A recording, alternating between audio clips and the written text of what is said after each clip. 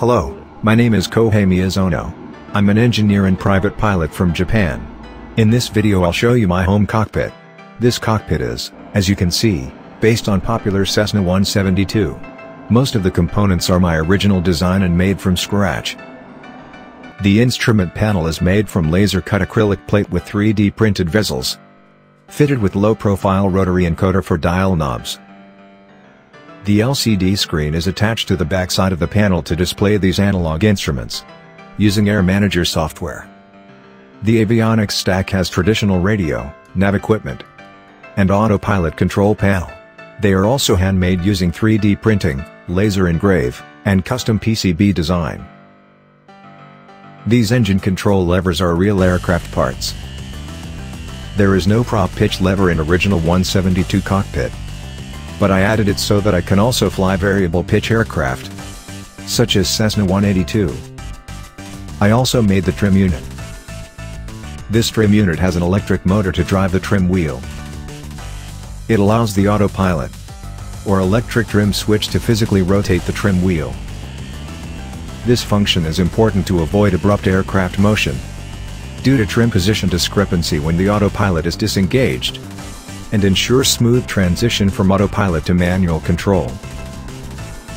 Pilot seat position can be adjusted and secured. 355-inch large monitor is placed in wraparound configuration to provide external view of more than 240 degrees.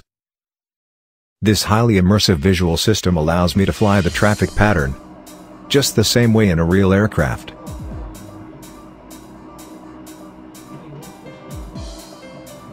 Please check my other video for details of the design and fabrication of this cockpit.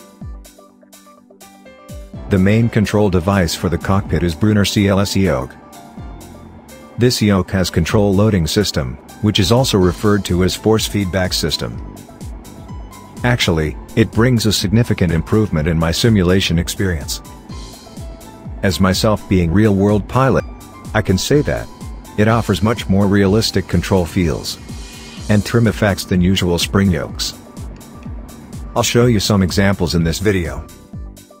The simulator is loaded with Cessna 172 mic, older variant of 172 with carburetor engine.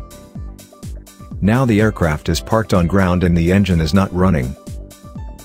At this point the roll axis of the yoke is free, with no centering force, because the aircraft is stationary, and no aerodynamic force is affecting on the aileron surface.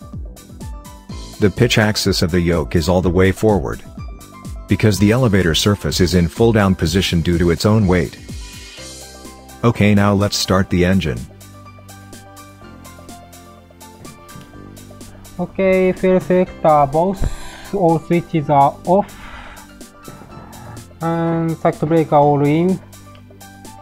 Okay, mixture rich, curb heat or cold, and master on, throttle slightly open, and clear prop.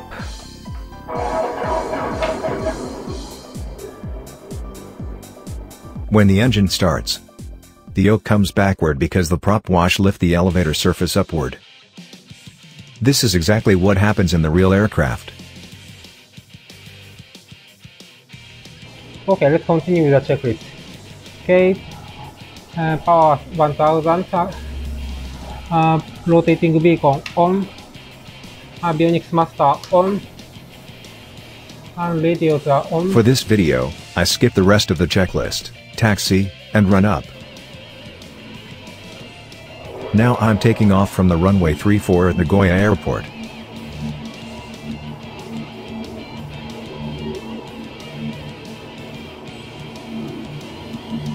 Control force is coming as the plane gains airspeed. 50, rotate at 55 knots. Rotate.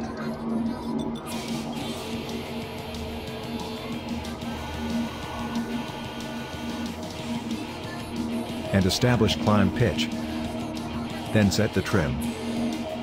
Trim functionality is the most significant difference of a control loading yoke from cheaper, spring-centered yoke, as I can use the trim to relieve the control force without changing the input position, just like you do in real airplane. Common spring yoke can't do this. since they don't have the ability to shift the neutral position of the control force.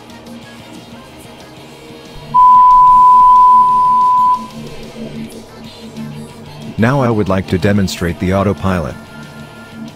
The airplane is cruising at 1,000 feet. Now I pre-select and arm the altitude of 2,000 feet. Then set the vertical speed of 600 feet per minute's climb. And engage it. The airplane starts to climb.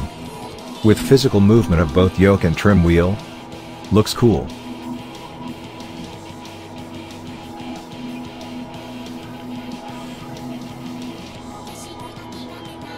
I can also use, of course, lateral autopilot mode. Now engage the heading mode. To turn to the heading selected by the heading bug.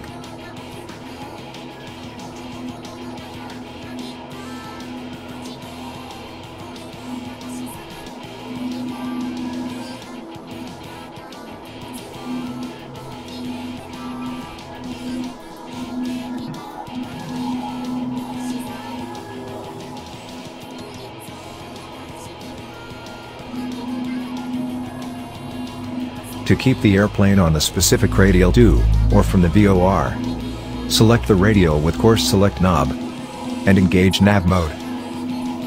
The heading mode is automatically disengaged once the airplane get on the radial.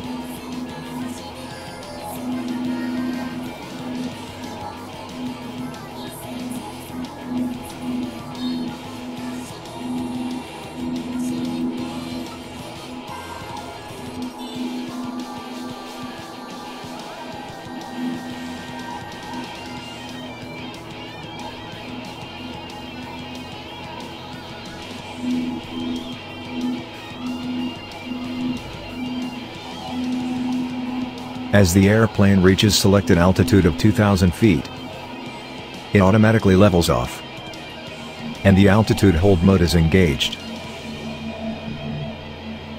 If I want to manually fly the airplane temporary, without disengaging the autopilot, I can use the CWS control wheel steering switch. It allows me to hand fly the airplane while pressing the switch. When the switch is released, the airplane goes back to the course and altitude set by the autopilot.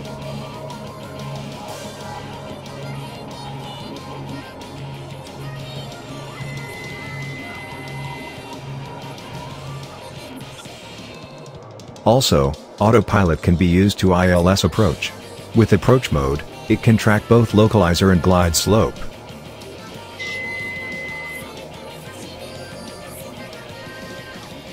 This is personal, homemade cockpit. But in this cockpit, I can fly VFR, IFR, navigation, pattern work, approaches, maneuvers, bad weather, emergencies, with high fidelity. And the CLS-E Yoke has much contribution to its realism. I will continue the effort to make my cockpit even better. My next goal is upgrading my rudder pedals to Brunner CLS pedal. Thank you for watching. Have fun. And nice flight.